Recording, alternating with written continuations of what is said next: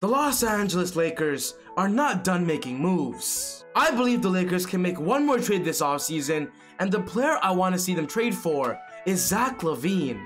When talking about fan favorite targets for the Los Angeles Lakers, Zach Lavine is easily one of the most popular. You Laker fans out there would love to see him join LeBron James and Anthony Davis. And in this video, I got some trade scenarios that I believe the Lakers can offer the Chicago Bulls for them to potentially get Zach.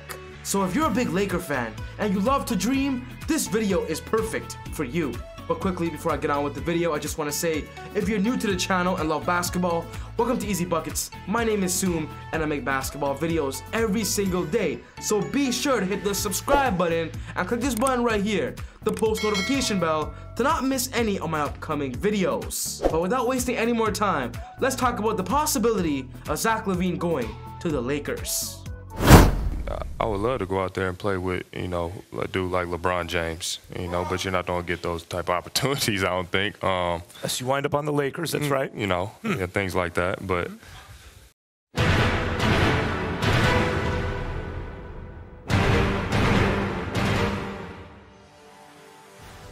Alright, you guys just heard the video, you guys just heard the interview. Zach Lavine would love to play alongside LeBron James. This interview was taken during the NBA All-Star game this weekend when Max Kellerman asked Zach, who in the NBA do you or would you like to play with? Of course, after hearing that response, Laker fans out there everywhere are saying, Zach to the Lakers. The Lakers should trade for Zach Lavine. And because of that, the possibility of it actually happening, it just keeps increasing every single day. When talking about Zach Lavine, he is definitely one of the best up-and-coming shooting guards in the NBA. He is currently the best player on the Chicago Bulls, and from what it looks like, the Bulls haven't really made a big move this offseason to try and keep them competitive. A recent report just came out that apparently the names of Zach Lavine and also Bradley Beal has been very popular amongst NBA teams when it comes to the trade market. Of course, the media ain't saying this out loudly and a trade really isn't on the table, but when teams are calling the Bulls or the Bulls are calling other teams, the name Zach Lavine is definitely being mentioned. And if Zach Lavine ultimately feels that being with the Bulls, he's not going to be competitive and not get a shot at an NBA championship, requesting a trade from the Bulls might be the best case scenario for him if he wants to truly compete.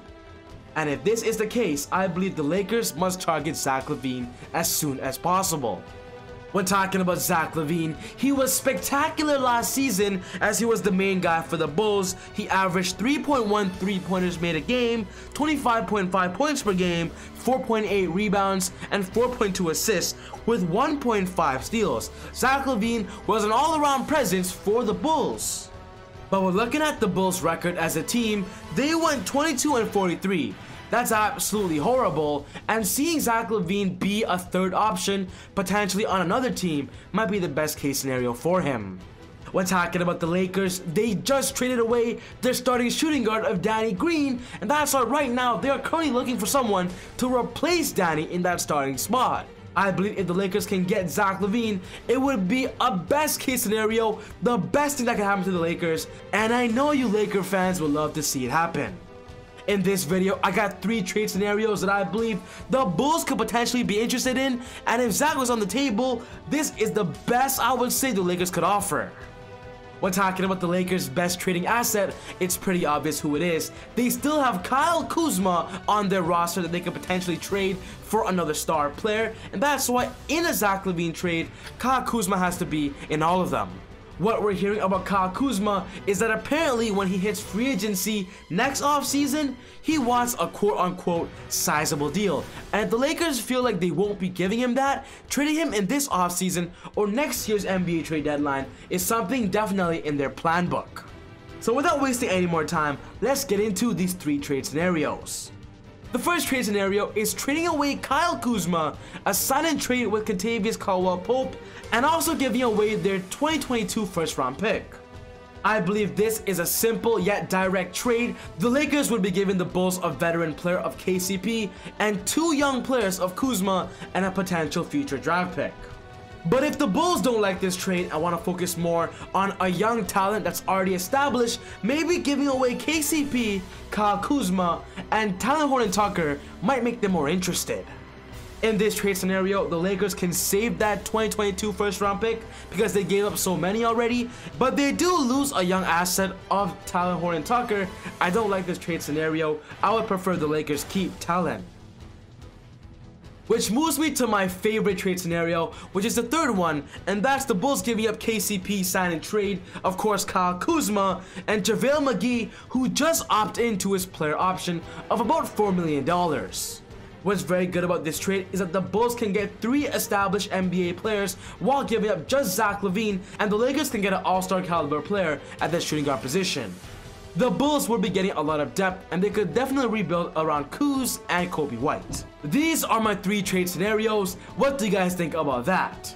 But ultimately guys, this wraps up my video for today on the Los Angeles Lakers and 3 trade scenarios that they could potentially offer up the Chicago Bulls to land Zach Lavine. What's most important to me is I want to know what you guys think.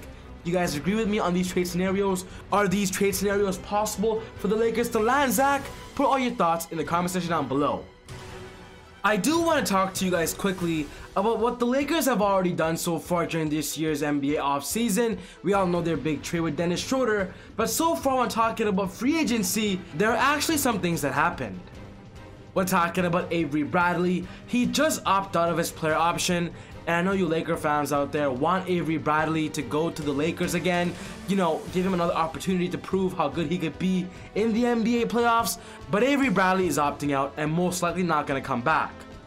When talking about Quinn Cook was just waived by the Lakers, which means the Lakers don't want him anymore. He's going to be joining another team.